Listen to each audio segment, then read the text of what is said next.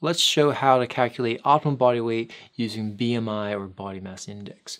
All right, so in order to figure out exactly why we would do this, or an example of when it would make sense to do this, let's frame this with a question. So Connor is overweight with a BMI of 29.1 kilograms per meter squared. He is currently 203 pounds and 5 feet 10 inches tall.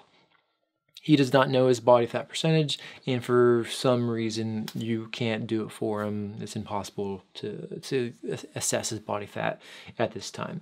And so instead of using body fat percentage to calculate optimal body weight, which is sort of the better, more ideal way of doing this, let's estimate optimal body weight using BMI, and then also let's calculate his excess body weights, which is the body weight he'd have to lose to get down to his optimal body weight. All right, so optimal body weight, the actual calculation here is optimal body weight equals the desired BMI times the height again. And notice we have this in kilograms, we have these in meters. So we're working in the metric system, and up in our question here, we're in the imperial system. So we need to convert to the metric system. So let's go ahead and just do that right off the bat. So we'll eventually need to have those numbers. So 203 pounds divided by 2.2 gives us 92.3 kilograms. His height was 5 feet 10 inches tall, so 5 feet times 12 inches per foot, plus the 10 inches gives us 70 inches tall. Now let's convert from inches to meters, so 70 inches times 0.0254 gives us 1.778 meters. All right, so we now have his body mass and his height in the metric system, which is what we need.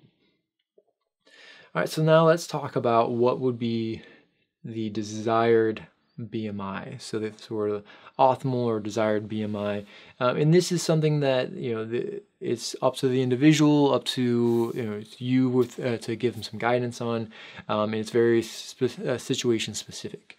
But let's go through a little thought process here and some different things you might want to think about. So the normal BMI range, so normal weight range, is 18.5 to 24.9 kilograms per meter squared. All right, so the middle of that range, which ideally gives you the most cushion from being underweight or overweight, would be 21.7 kilograms per meter squared. So that might be a decent goal, but it's also probably an unnecessary goal because you just need to get into the range to have relatively normal health outcomes based on your body weight. So maybe a more realistic goal would be just to get into the normal BMI range. So instead of doing 21.7, let's do 24 kilograms per meter square as a more realistic BMI goal. All right, so let's go back to our optimal body weight calculation here. So we have desired body mass index, or BMI, times the height in meters times the height in meters again. Filling that in, this is what it looks like. So 24 times 1.778 times 1.778 again.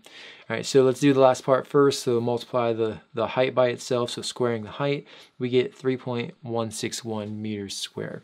Now we're going to multiply the 24 by this, and we get 75.9 kilograms because the meters squared cancel each other out. And that is the optimal body weight in kilograms if the goal BMI is 24 kilograms per meter squared for this individual.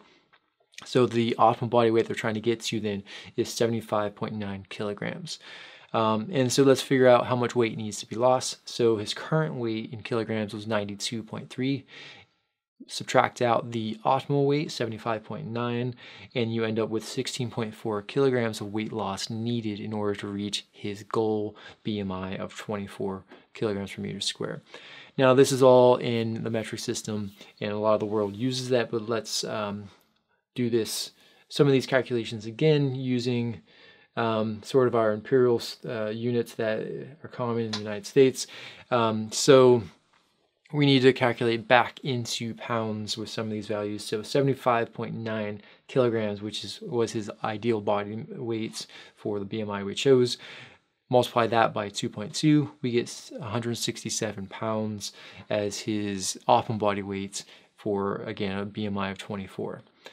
Then we can just subtract out his current weight, so 203 pounds, subtract out this ideal 167 pounds and get that he needs to lose 36 pounds to get to his goal weight. The goal weight of the individual, the goal BMI of the individual is individual specific, and you need to keep in mind your client's goals, their desired outcomes, and what is realistic.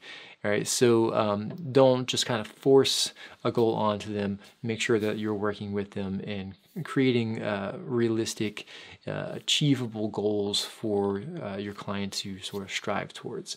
Calculating the optimal body weight using BMI is easy to do, and it's great when you that's all you can do. But ideally, you would have the body fat percentage, and you do the optimal body weight calculations using body fat percentage instead of BMI, because it doesn't have the risk of misclassifying weight as fat when it might be muscle or some other tissue. So ideally, you'd do that instead. I already have a video on how to do that, so if you want to see that, I will go ahead and put a link in the description below to that video.